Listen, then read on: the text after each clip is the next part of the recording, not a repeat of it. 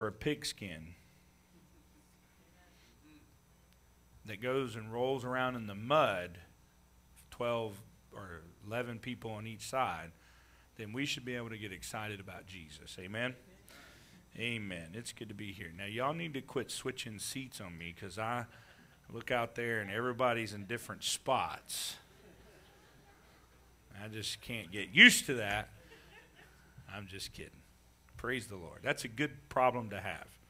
It just shows that if you don't show up early, your seat's going to be taken. Galatians chapter 5, verse 22.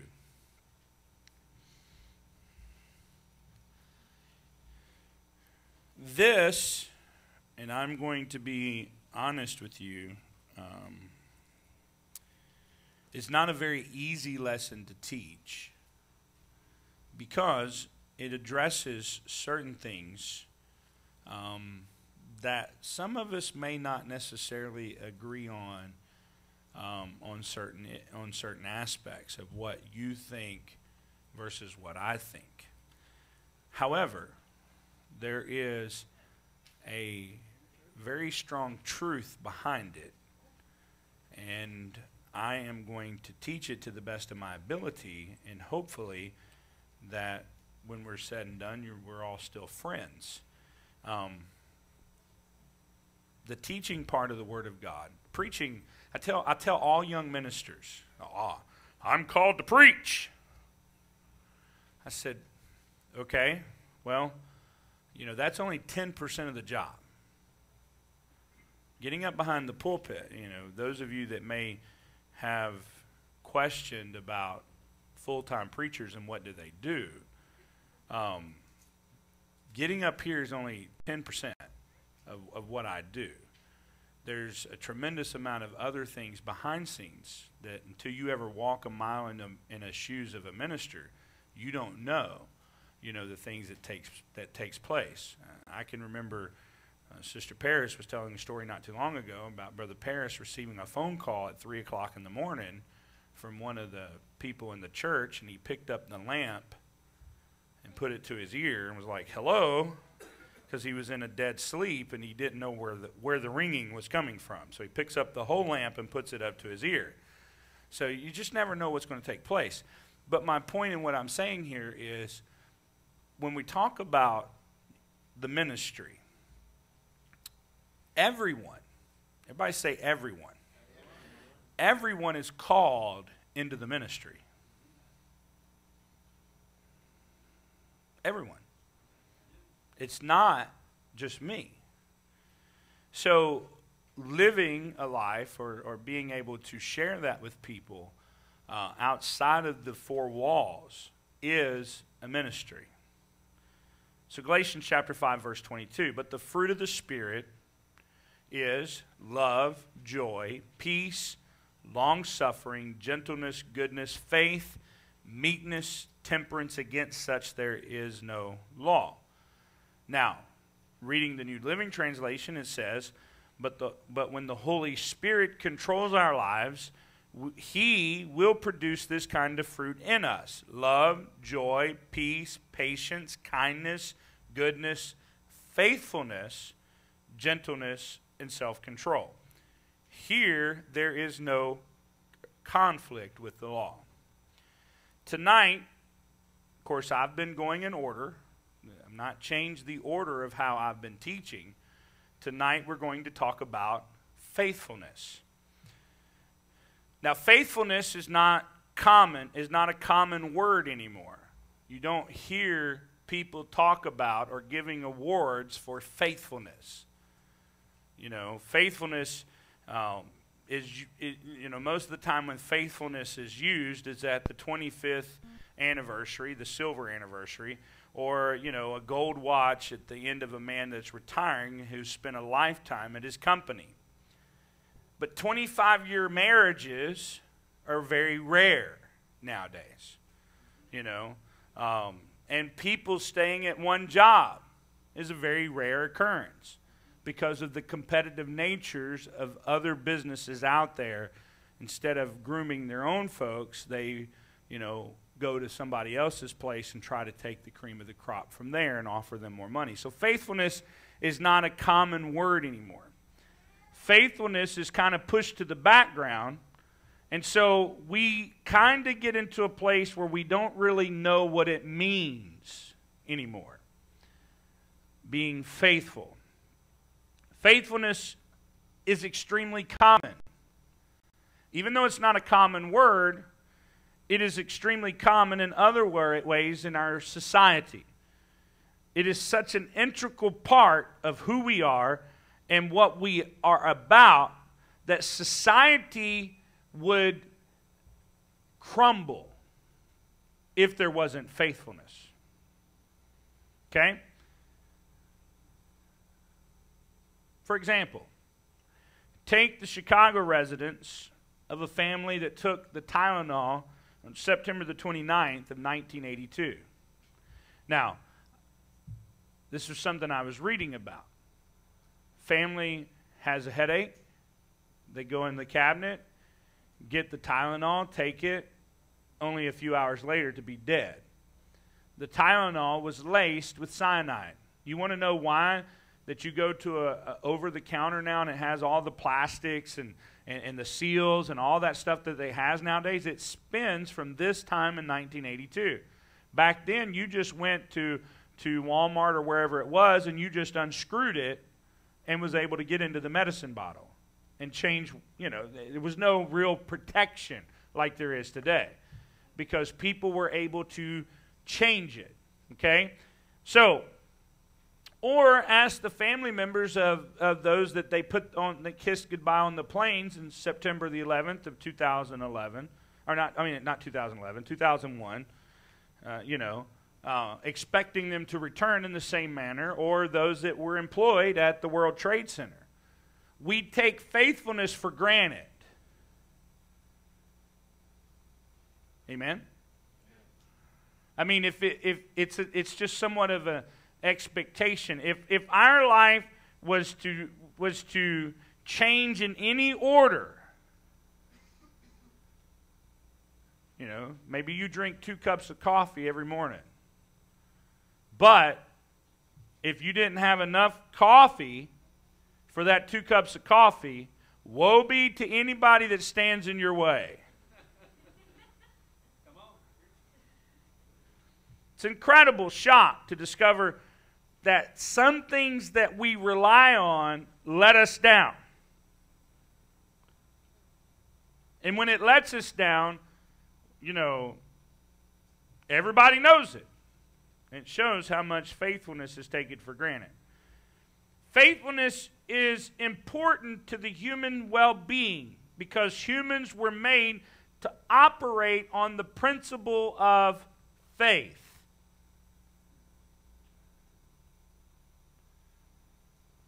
What does that mean? Do you see anybody, occasionally you'll see somebody acting crazy and running that the skies are falling. But for the most part, human society goes on about their lives not really understanding that they are standing on a planet suspended in space, spinning at so many thousand revolutions per second. And if any one of those cogs that make that happen was to change, you would be destroyed in a matter of seconds. I mean, if the earth stopped spinning, you don't stop because it does. The whole, literally, face of the earth would just spin out into space. We don't.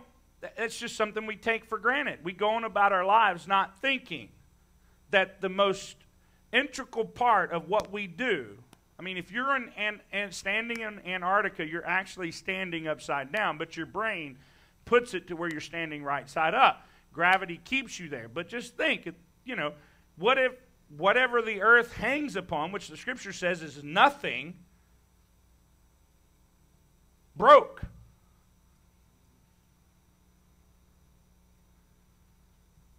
That's how much we have faith. We have no way of making the process permanent. And we have no way to fix it if it is broke. Oh, Hollywood can come out with movies of drilling to the earth's core and pumping so much of this into it and reviving the planet. Huh. Try it. Not going to happen, right? Faithfulness is something we take for granted because every day we get up, we breathe something we cannot see. Everybody take a deep breath. Now hold it. Just kidding, you can breathe.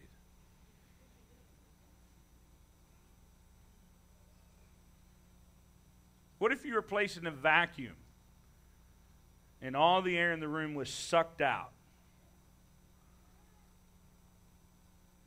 You wouldn't have time to be miserable because you're fighting for air.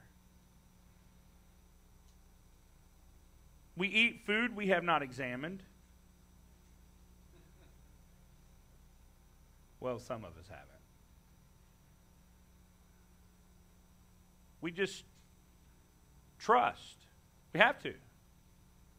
We trust that little nutrition packaging, the label of how many calories or what's in it. Or if you read that, some of us don't read it. We don't, we just trust. The FDA says, boom. Okay, I'll eat it. I mean, it could be snails. But if it says beef,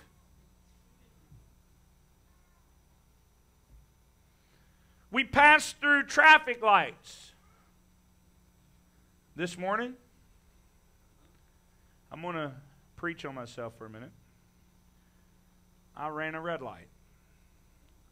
I did not mean to run the red light. I did stop, but for some reason I was thinking it was a four-way stop. And I took off. I don't know why I thought it was a four-way stop. I have stopped at that red light 100 times over.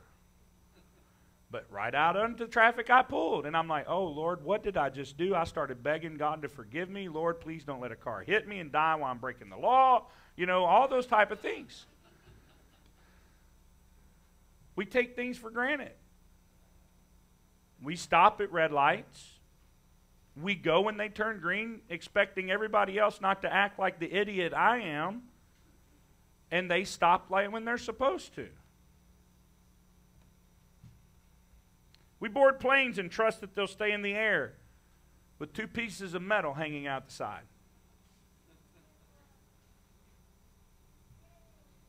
Right? It'll go up when it's supposed to, come down when it's supposed to.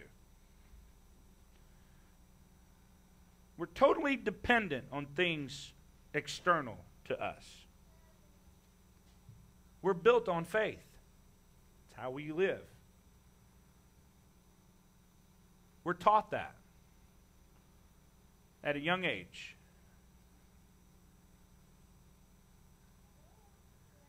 I don't have any kids in here that believe in Santa Claus, do I? All right. So we teach them, or society teaches them, that a big fat man in a red suit can fly around the world. I don't teach my kids this, but society teaches them this. Now we'll, take them to see Santa Claus, get their picture with him, but they know I'm Santa Claus, except for Kinsley. And that's all because she thinks I'm lying to her. No, Daddy's Santa Claus. No, you're not. Yes, I am. No, you're not. Honey, I go buy the gifts, I put them there for you. No, I seen it. The Santa Claus movie or whatever it was. He goes around the world. I mean, she argued with me. Finally, I had to tell myself I was arguing with a 4-year-old and just let it go. But we teach them about the Easter Bunny, the Tooth Fairy. We teach them about faith at a young age. And then we want to know why their world comes crashing to a halt when they find out all of that was a lie. And then we want to know why they don't take God as faith. Well, because to them it's as much as a fairy tale as anything else we've taught them. That's why it's important to teach your kids well, whether you teach your kids about Santa Claus, that's your business. But teach them the truth. Faith, it's what faith is. Faith is dependence. We depend. Hebrews 11:1 says, now faith is the substance of things hoped for, the evidence of things not seen. That's the definition of faith, right? We hope, even though we haven't seen it. We believe it. Skip down to verse 6 of Hebrews chapter 11. But without faith, it is impossible to please him. For he that cometh to God must believe that he is, and that he is a rewarder of them that diligently seek him. So we're built upon faith. Faith is very important, okay? But faith without faithfulness is misplaced faith, which can only end in disaster. That's why the two words, even though spelled different in the English language, are spelled exactly the same in the Greek language. Because you cannot have faith without faithfulness.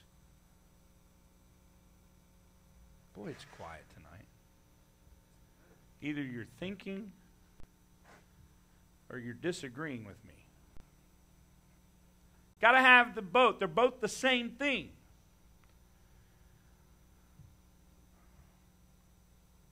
In the Greek language, they're inseparable. That's why some translations say faith and some say faithfulness. Now, the Greek word for faith is pistis, which does mean belief, but also conviction, trust, confidence, reliability, dependability. That's why God is the best example for faithfulness. How many would say God's non-reliable? How many would say God, you can't depend upon God?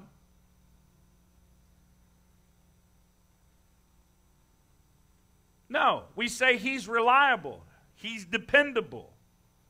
There's not, any kind of thing about God that separates Him from those definitions. And therefore we say God is faithful. 2 Timothy 2:13. If we believe not, yet He abideth faithful. He cannot deny Himself.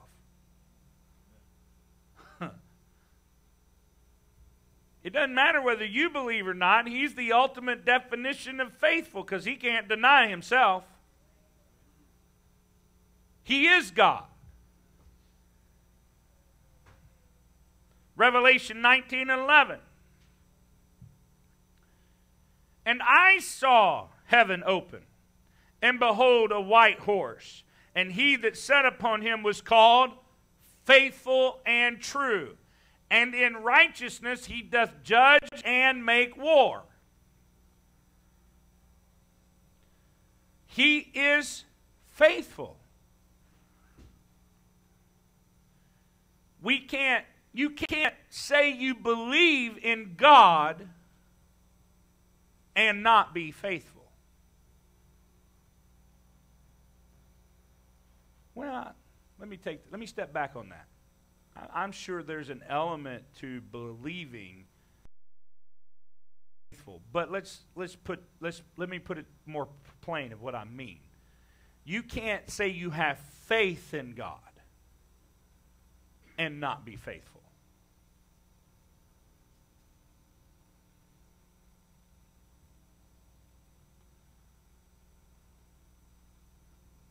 Now, of course, that depends on your definition of believe, I guess.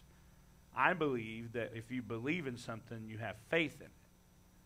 You know, I believe that if I stand out in the middle of that road, I'm going to eventually be hit by a car. So I choose not to do that because that's my faith speaking. Did you know that doubt is faith?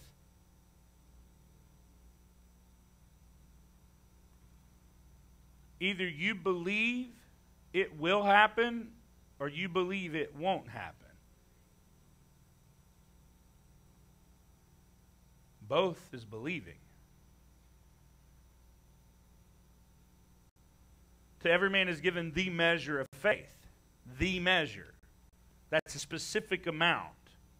Doesn't say a measure. Doesn't mean some measure. It says the measure. That's what the Scripture says. So that means that, you know, Sister Lisa, you were given the very same amount of faith as Elijah was. Wow. To every man's given the measure of faith. So, Sister Marie, shut up. So how come those men could see miracles done and we tend to not see those miracles?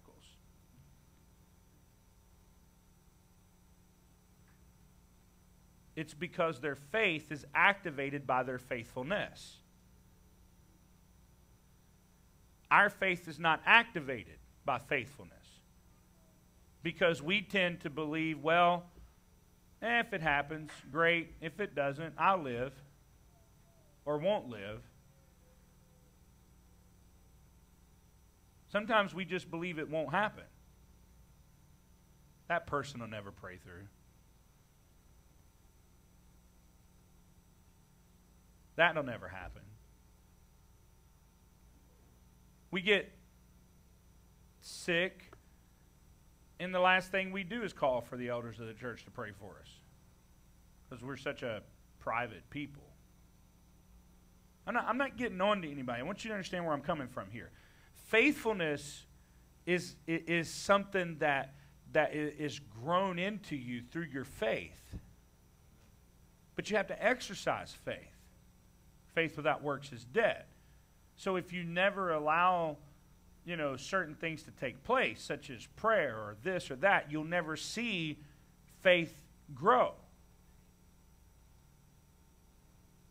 It stays that disappointed seed from the person that was told that Santa Claus is real and now he's not.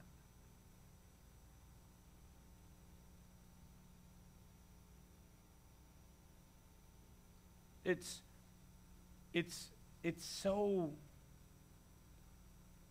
our thinking, our processes that we go through in life or whatever it is that causes us not to have a strength of faith in what God is trying to do in our lives. You know, we get bogged down by so many pressures in life that we tend to leave faith on the shelf. And therefore, faithfulness goes out with it.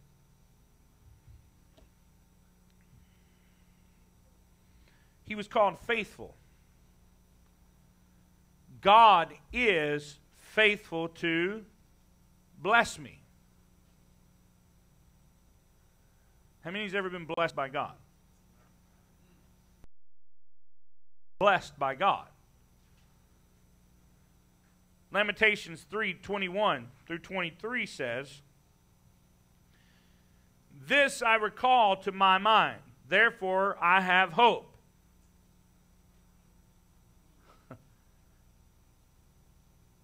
Faith activated by words or a memory.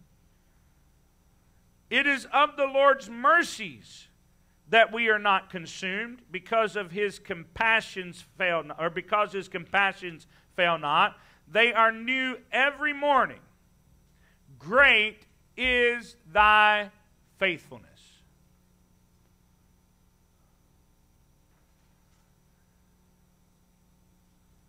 That's why it's important to share things that God has done with you with other people. Brother Tim, something great happens at work. God protects you. You need to go home and share it with your wife. It helps build faith. You need to tell Brother Munn about it. Open those doors. Let that faith build. I remember when God did. I remember when I can tell you a story where I was sick. I was 13, 14 years old, sick, running 100 and plus, like 4 or 5. At the verge of, if it got any higher, possible brain damage. It was coming an ice storm. They had cardboard on the windshield in case something, in case they had to rush me to the emergency room. I was sick. I was laying in bed. And I looked at them and I told them, I said, if my Aunt Bonnie ever gets home, when she prays for me, I'm going to be healed. I told them that. Of course, you know how people are. It'll be okay, honey. We're people. Child speaks. That's how it goes. So my aunt, she comes home. She comes back there. She sits on the bed. She had to. I was in her bed. Sits on the bed. She talks to me for a few minutes, and she asked me specifically, she said, do you really believe that when I pray for you that God's going to heal you? And I said, yes, I believe it. She began to pray for me. The Holy Ghost moved in that room. While she prayed, my fever broke. I mean broke. I broke out in a sweat in the middle of her prayer. She didn't get to finish her prayer. I was like, I'm sweating. It was exciting. So I know what God can do. I've not only seen it with my own eyes, but I've been a part. I've been a part of when He's done those things. So He's faithful to bless. This recall to my mind, that I may have hope. It is of the Lord's mercies that we are not consumed, because His compassions fail not. They are new every morning. Great is thy faithfulness. He is faithful to protect me. 1 Corinthians chapter 10, verse 13.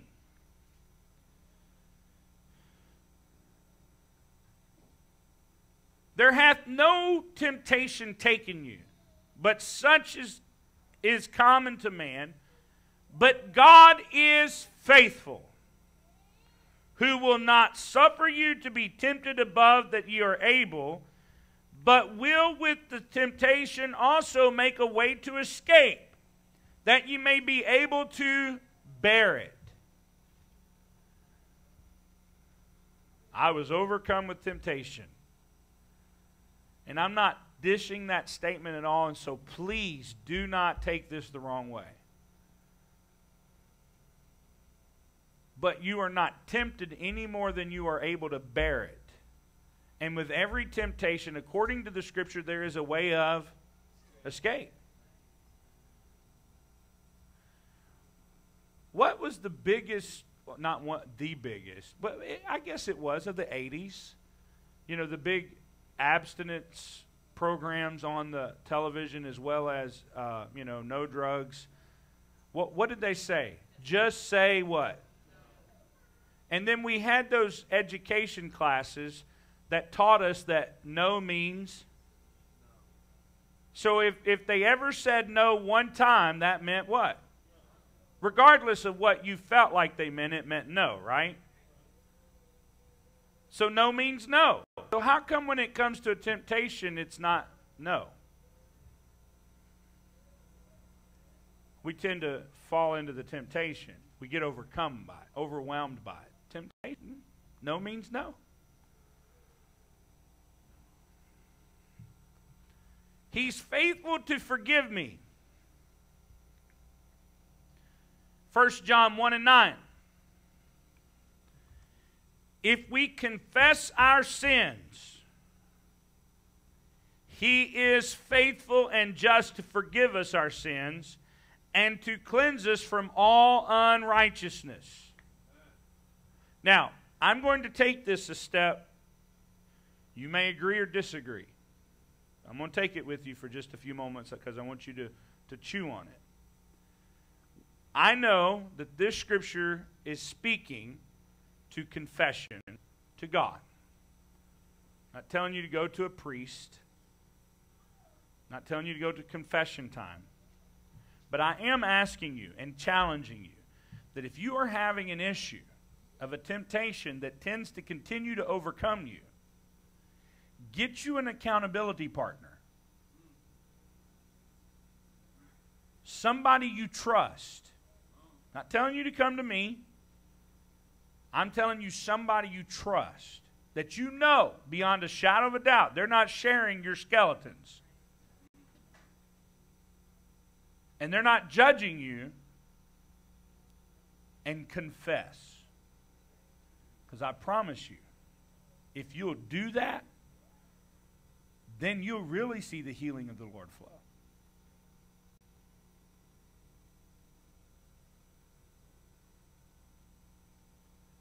I'm telling you. You may agree or disagree, but you listen to me and test it and see if what I'm saying is not true. He's faithful to keep me. 1 Thessalonians 5:23. And the very God of peace sanctify you wholly. And I pray, God, your whole spirit and soul and body be preserved blameless unto the coming of the Lord Jesus Christ. Faithful is he that called you, who also will do it. Okay? The Bible teaches us that we're saved by faith and that we must walk by faith, live by faith, stand by faith, pray in faith, overcome through faith. But your faith has no power unless God is faithful.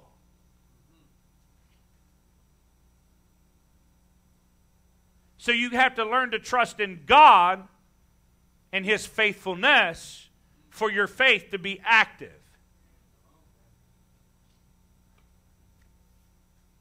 Now, since the fruit of the Spirit is about reproducing the character of Christ, then what does that mean about our faithfulness? And this is where it becomes challenging. I am probably one of the least judgmental people you will ever run into in your entire life. I don't judge. I don't look at people's lives and judge them. Because I promise you, the moment I do, you're going to find something in my life and judge me. Now, some of you may already do that. But I just don't, I try to stay away from that stuff. You know, I don't nitpick about what you wear. I don't want you nitpicking about what I wear. You know, I don't, you know, if I've got a hair out of place, forgive me. I'll try to do better next time. But all that being said, when it comes to faithfulness, I'm not just talking about to the house of God or giving or anything to do with programs sponsored by the church, although those are very important. I'm talking about how you live your life needs to be faithful. We need to be the same person everywhere we go, not just in the church house.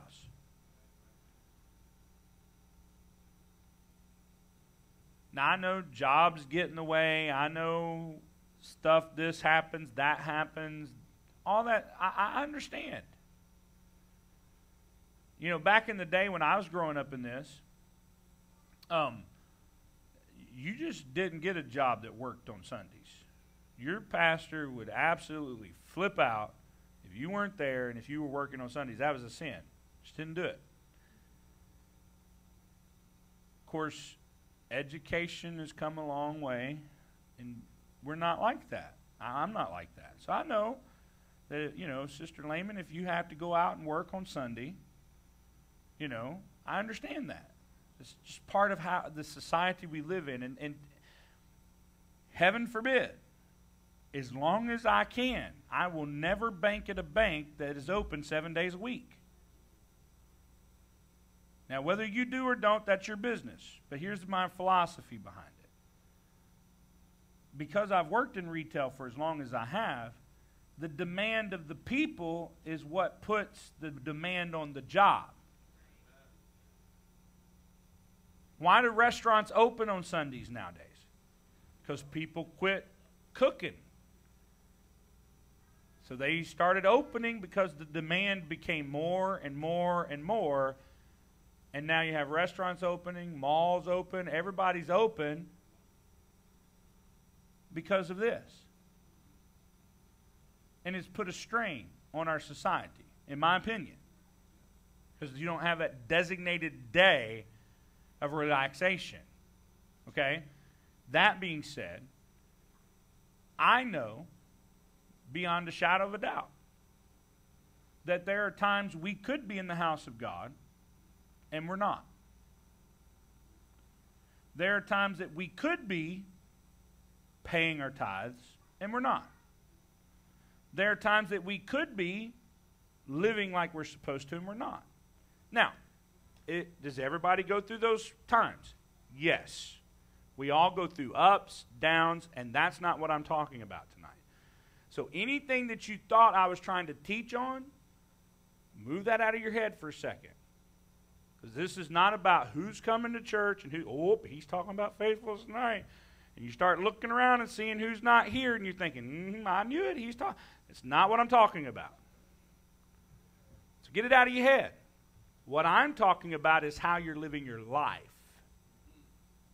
Are you living faithful? Because that's the key. Faithful. How you respond to certain situations will tell you if you're faithful or not. Amen?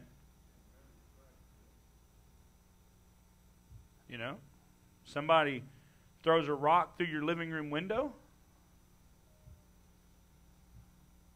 You got to remember that's a soul too.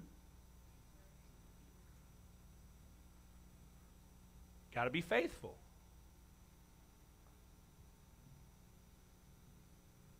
Amen? Because it's important to be godly all the time. Not just when eyes are upon you. Be faithful. Because if God is faithful to do those things, then we need to be just as faithful. Now, obviously, we can't be God, so there's going to be some lacks and some holes and plot holes and stuff like that we're not going to, because we're human. So we need to be striving for that. It's imperative that we strive for it. Being faithful in your life, faithfulness in my life means that I have confidence. Revelation chapter 2, verse number 10. Put that up there for me, sis. Fear none of those things which thou shalt suffer. Behold, the devil shall cast some of you into prison, that you may be tried, and ye shall have tribulation 10 days. Be thou faithful unto death, and I will give thee a crown of life. So let me say it like this. If you are not faithful to God in the times in which there are no tribulation, don't expect the moment they start dragging you out of your house and begging and telling you to denounce Jesus that you're all of a sudden going to be faithful.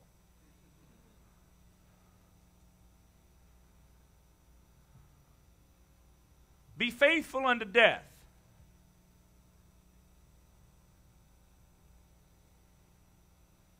Because you have confidence in where you're going. Faithfulness means you have convictions. Working out your own salvation through fear and trembling, right? Now, that doesn't mean that you can go out there and make up your own doctrine. Oh, pastor said I can work out my own salvation. Well, I'm going to get rid of this and get rid of that and a little bit of this. And, woo. You don't make up your own doctrine. That's not what it's saying. It's saying that you purposely pray about your salvation.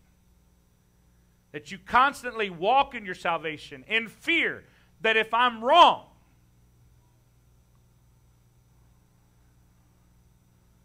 I mean, if I tell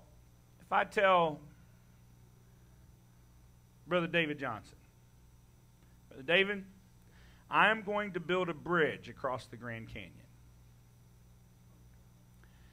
And I'm going to give you $5 million to cross that bridge. Now, when I say bridge, how many of us thought of at least a 2-lane bridge? Y'all knew I was going somewhere. There's a reason y'all didn't, right? Usually when you say bridge, we're all of a sudden thinking of, a bridge. Like the San Francisco Bridge or, the George Washington. No, y'all knew I was fixing to say, but that bridge is only going to be an inch wide. That changes real quick about what we're thinking, right?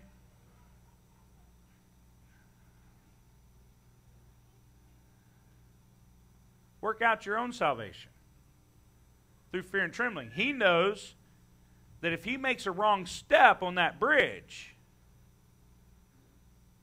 it's bye-bye birdie.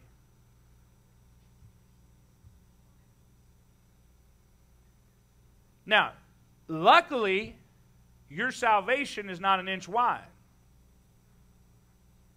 But the Bible does say narrow is the way.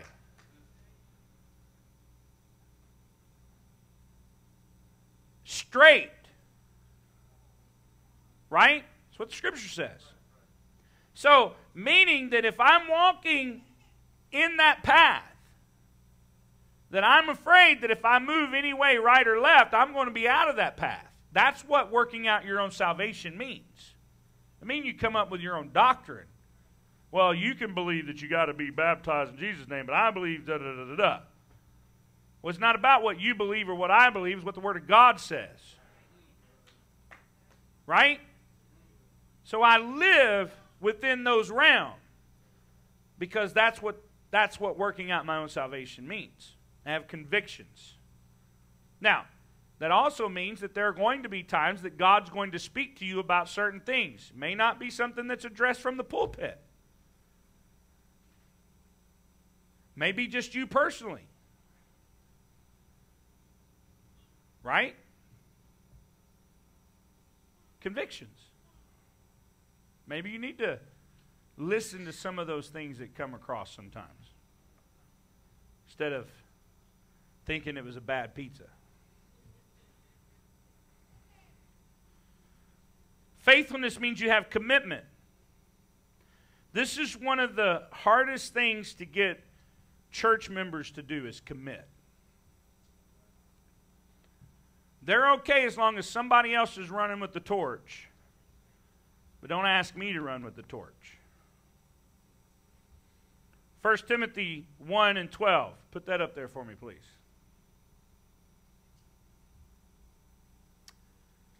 And I thank Christ Jesus our Lord, who hath enabled me, for that he counted me faithful, putting me into the ministry. Now, what did I say we all were when I first started? We were all called into the... He counts us faithful. We don't want to let him down, do we?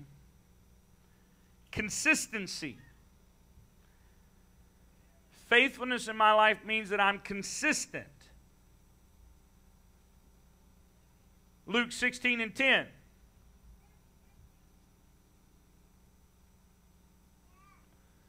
He that is faithful in that which is least is faithful also in much. And he that is unjust in the least is unjust also in much.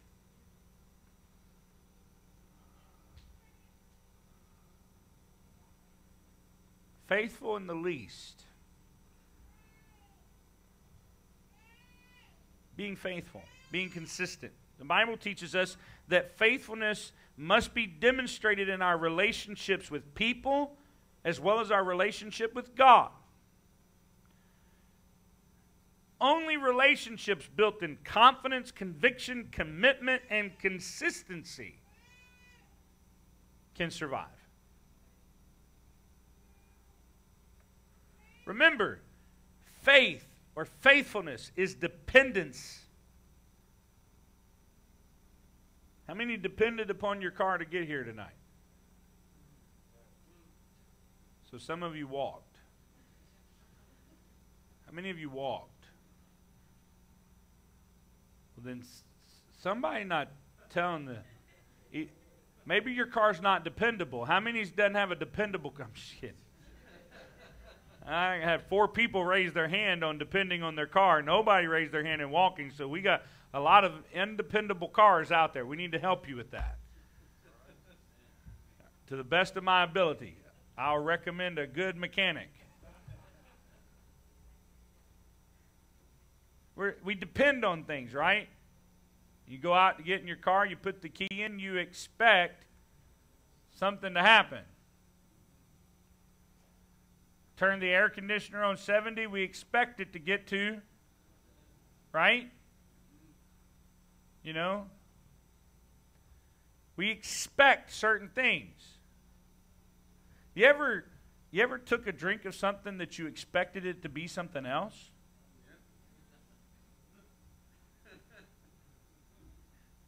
It didn't turn out too good, did it? Even though it might be a drink that you enjoy. You expected it. Like Sprite and water look a lot alike.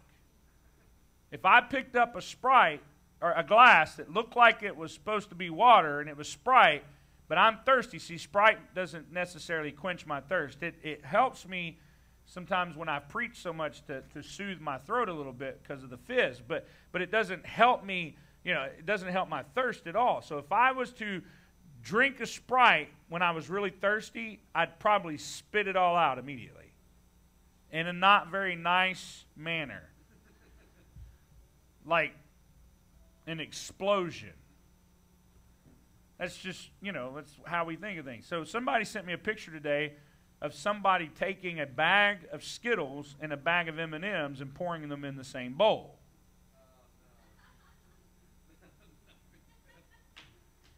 I would be absolutely angry if I grabbed a handful of them things, even though I like Skittles just fine, and thinking I'm getting a mouthful of chocolate, and it's fruity, chocolatey mess, it's not going to turn out pretty. We're depending on things. It's how we are. We depend upon it. So being faithful is being dependent.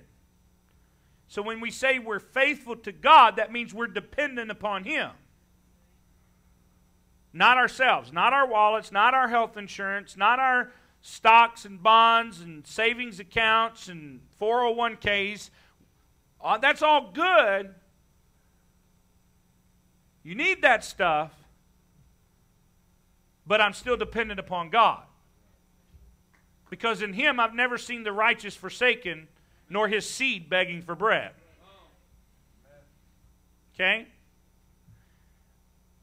In those traits above, they are invisible to the average person, but obvious to those who know us well. That's why some people, you can fool some people to say that that person's got integrity.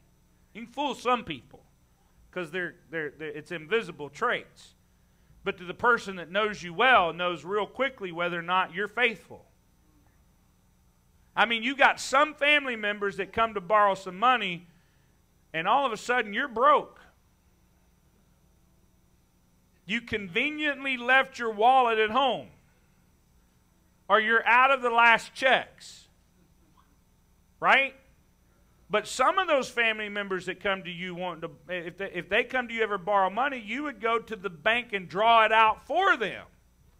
Because number one, you know how faithful they are, and number two, they've never asked you for a dime. That shows you faithfulness. So the question bears in mind for you to ask yourself, are you the one that the person conveniently forgot the checkbook? Or the person that they would go to the bank and draw the money out for?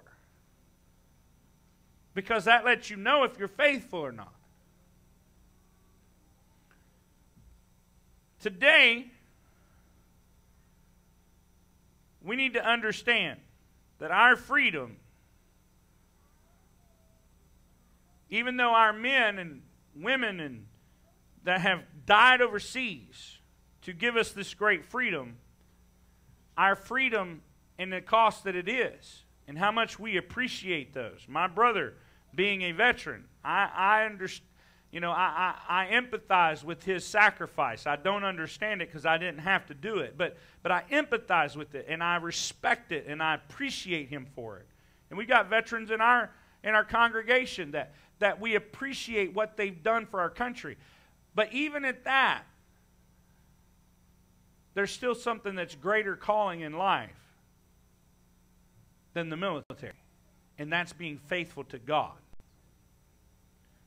We have a greater cause to be faithful.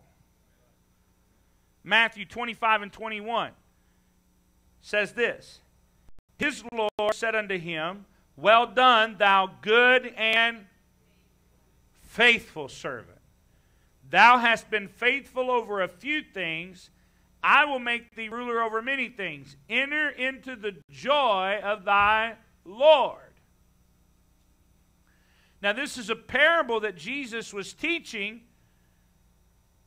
but in reality, we preach about God telling us this, but we sometimes don't realize what that means. Well done, thou good.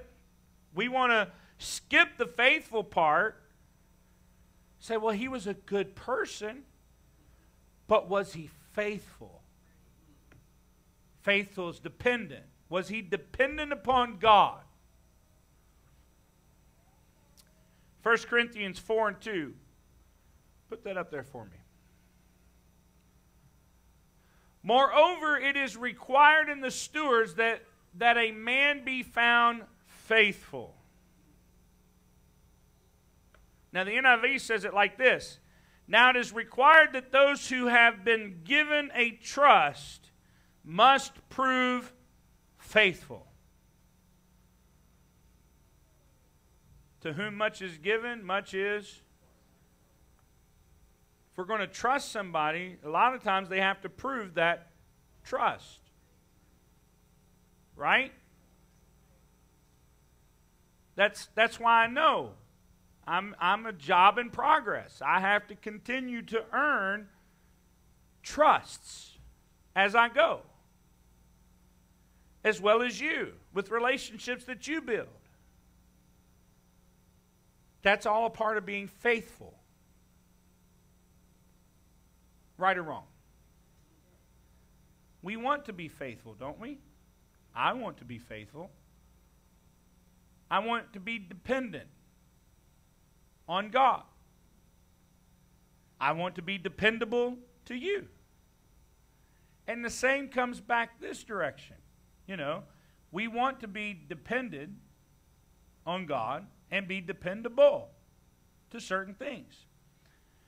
And when we are dependable, then things can progress. Amen? It's imperative.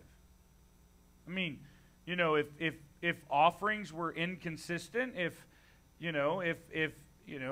I didn't know whether or not the lights were going to be shut off next week or not, because, you know, the bills weren't being paid or whatever the case may be, you know, and we come in the church, we expect the lights to be on. Who expects the air to be flowing when you come in the church?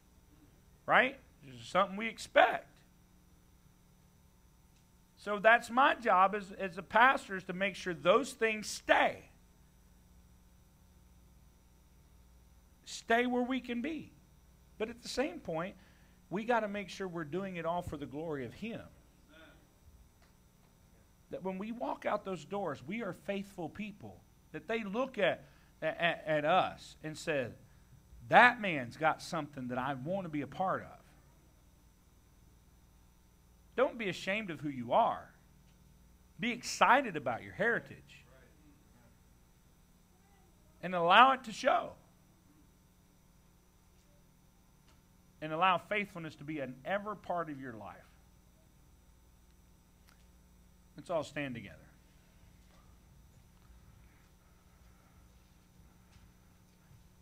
Again, I want you to know, I am not bashing anybody over the head. This was a series of lessons that I felt led to teach, and so I'm teaching them. But it's not because I feel like any of you are unfaithful. Okay?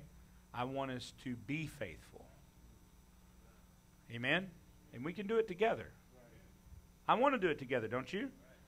Amen? Praise the Lord. Let's bow our heads together. Father, we thank you for this day. We thank you, Lord, for what you are doing in our life. And we thank you, Lord, for what you're continuing to do in this church. I thank you, Lord, for the new people that are coming into the doors. I thank you, Lord, for them coming to an altar. I thank you, Lord, for them being touched. I thank you, Lord, for the Holy Ghost moving back and forth between us, oh God. Lord, I appreciate, God, what you have done in this church throughout the years and the faithfulness that has been taught in this building. Oh, Lord, I appreciate the faithfulness more than they'll ever know, God. I've been in churches where people weren't faithful and weren't dependable. I've been in churches, Lord, where you didn't know where so-and-so was for weeks on end.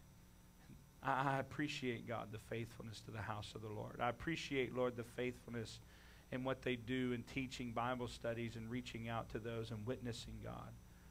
I appreciate that, Lord. I appreciate, Lord, everything that Brother Paris has ever taught this church as far as faithfulness. But God, we're living in a new era where the world is becoming more and more prevalent, Lord, and becoming more and more rampant with things. And I pray, God, help us to continue to be faithful. Help us to be faithful in those few things, those least things, those things that most people wouldn't even consider. For if we're faithful in those things, you are going to make us ruler over many things. And I trust you for it in Jesus' name. Amen. Can you just worship the Lord for a moment? Hallelujah, Jesus. Hallelujah, Jesus. Praise the name of the Lord. Praise God, praise God, praise God. Amen. Praise the Lord. Well, be in prayer. I know Sunday we've got, we'll all be here. But next Wednesday at 5 a.m. the buses will be rolling out of town for Youth Congress. And I'm assuming you got something to say. Yes, we have tons of drinks and sodas and water for the trip. If there's any families that would love to bring some donations of snacks, chip bags, whatever you think of if you're out shopping between now and Sunday, and you can bring that Sunday, the youth department would love it. The kids are going to eat it while we're traveling. Save some money. Just make sure you don't mix the Skittles and the M&Ms. Amen. But we're going to be pulling out come 5 o'clock Wednesday morning for Power Pack services and sessions. And those of you that have never been a part of a youth congress, if you ever get a chance to go, I know it says youth congress, but it's for everybody. When you have 18,000 people, apostolic, Jesus' name, born again, filled with the Holy Ghost, gathered into a building, the power is beyond imagine. I was sharing this with some people Sunday night. I have seen workers in the building coming out onto the floor to receive the Holy Ghost that were just there because that's their job. You know, I've seen it in my own eyes. It's amazing. And so just be in prayer for that trip, and we shall return, I guess, the following Sunday. We'll be back in that Sunday afternoon at some point or another. So keep us in your prayers as we travel, because I don't know if I'm going to let Brother Munn drive or I'm going to drive. I don't know. I don't know if I trust him yet or not. I'm just kidding. Amen. I'm sure he's not running red lights. I am, so I can't talk too much about it. Praise the Lord. God bless you. Yes, Sister Melody.